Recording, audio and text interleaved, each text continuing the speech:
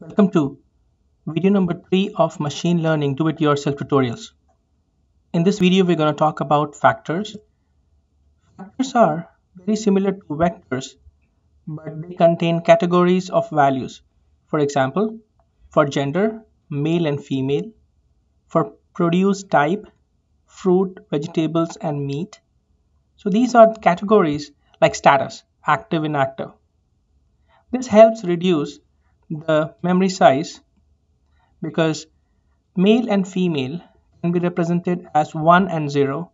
Fruit, vegetable, and meat can also be codified, and it helps in compression of the memory storage.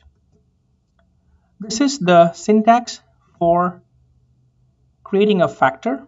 Please note the keyword factor for the collection fruit, vegetables. Now imagine that you have a lot of data, but you don't have a particular category with the data. For example, meat. So you would still define the factor, but you would create a syntax levels which will have meat, but meat in the data elements is not present. So let's do that. Let's do the hands-on. In the last video, we installed R, copy and paste the command. Please note that this command or syntax is copied in the description section of this video.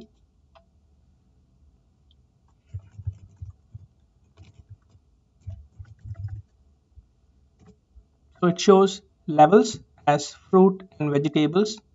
Let's create another factor with the second syntax, produce type 1.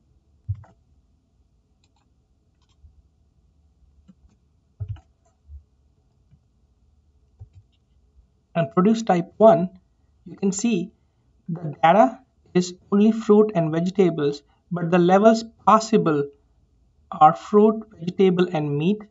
You would see this sign. This means it's an ordered set because the order is true. Let's create a produce 2 with ordered false.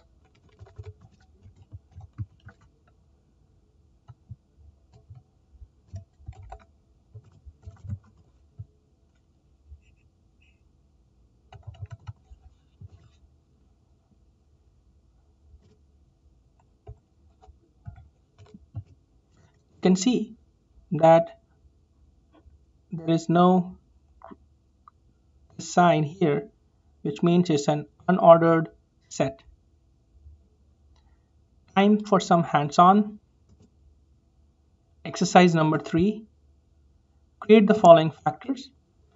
Gender with elements male, and these are related to hands-on exercise number 2. Employed with elements, so employment type is self-employed or employed. Marital status, single or married,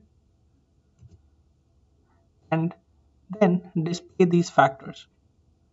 Thank you for watching.